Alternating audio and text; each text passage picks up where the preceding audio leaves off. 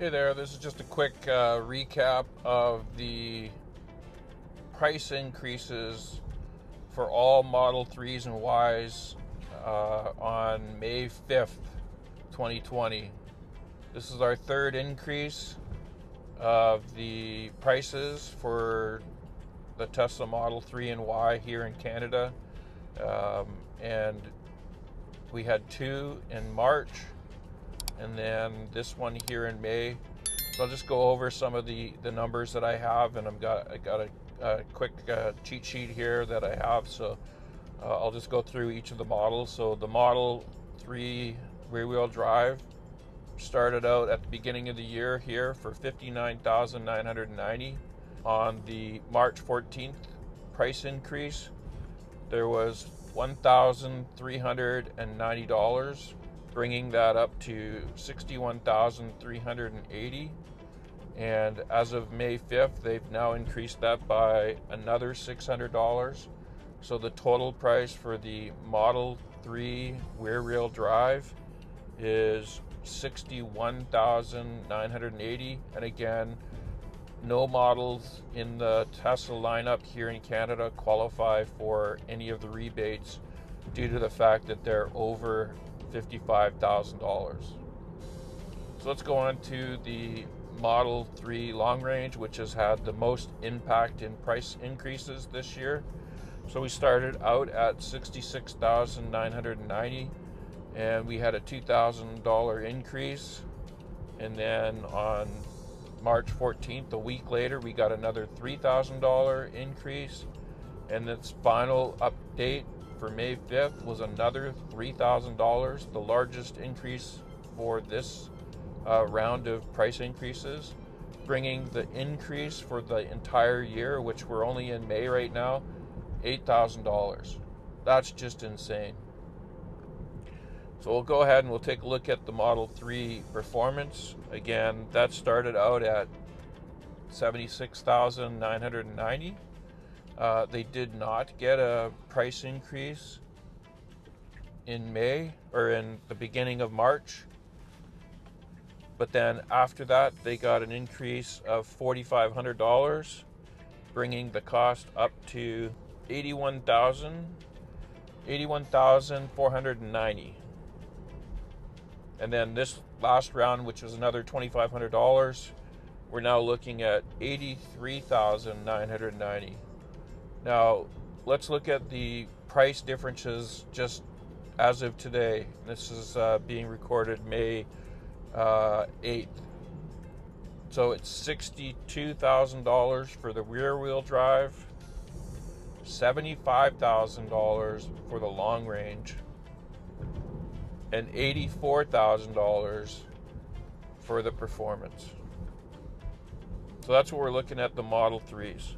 So let's take a look at the Model Ys. The Model Y has had similar increases as well. So the long range started out at $76,990 with an increase of $2,000 on March 9th. A week later, it got another $4,000 increase, and then this increase, which was $1,000, bringing it up to $83,990. Now, the Model Y performance started out at $85,250, no increase on the first round, a $4,000 increase on the second round, and a $1,100 increase on May 5th, bringing that one up to $90,390. Now,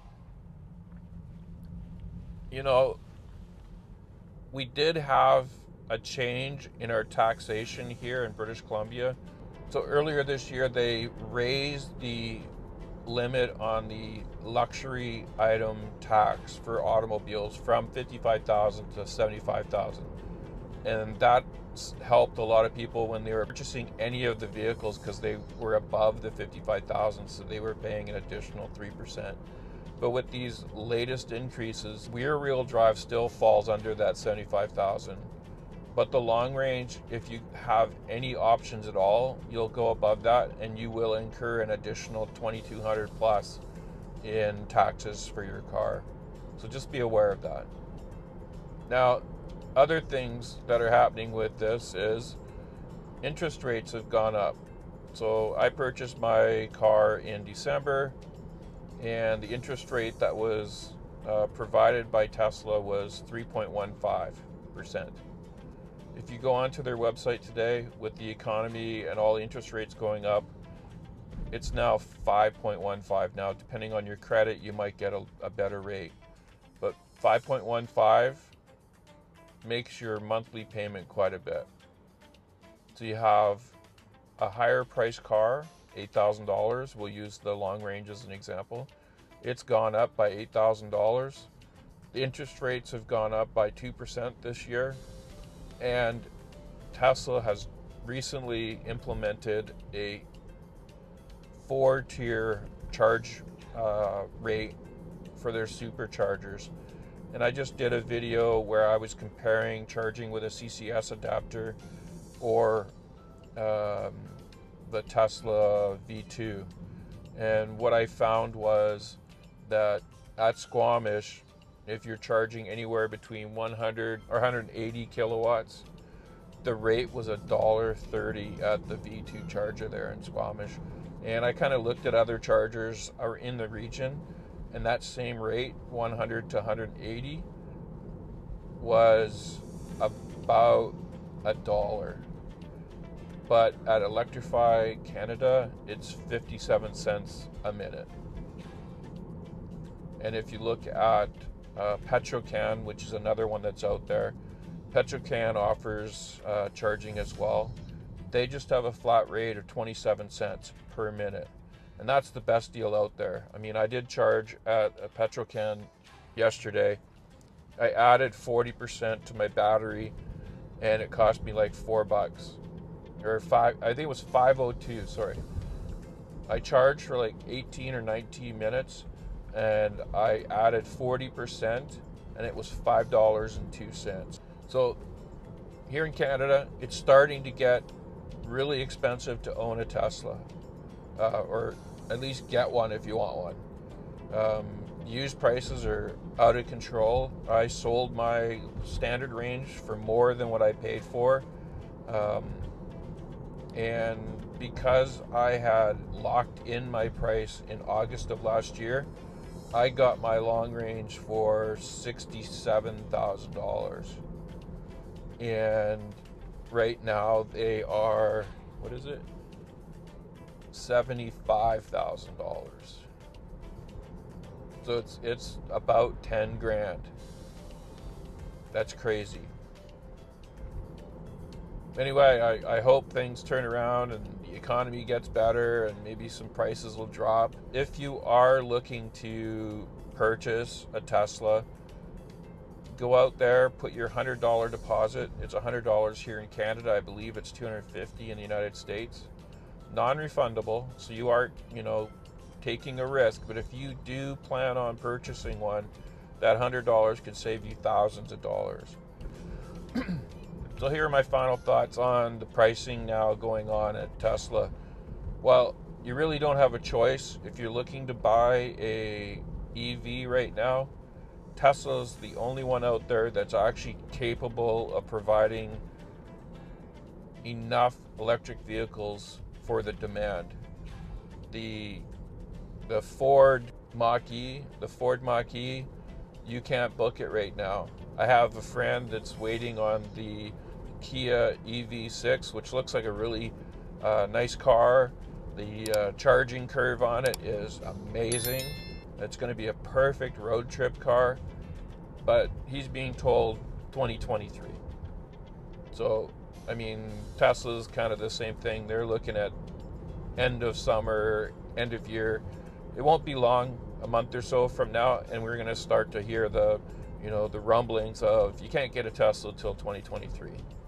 So it's quite unfortunate. Anyway, we just got to get through this. I'm really happy I have my car. Really happy that I actually got the Standard Range Plus, which was affordable at that time. because you could buy it for $52,000. You got an $8,000 rebate, which made it a $45,000 car. And at $45,000, it's, it's up there, but it's not expensive. And then if you take into account the maintenance and the charging costs, it was a great deal. I was able to sell my car for more than what I had purchased it for, and use those funds to be able to upgrade to the long range.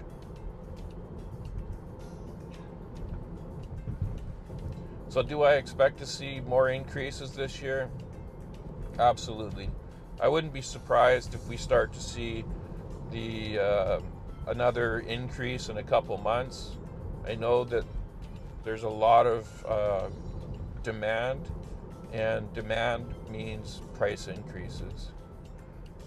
Not to mention supply chain issues that everybody's having right now. I mean, the Model 3 now comes with the standard headlights. Mine has the Matrix ones, but they don't have them anymore. They can't get them, so they're not putting them in.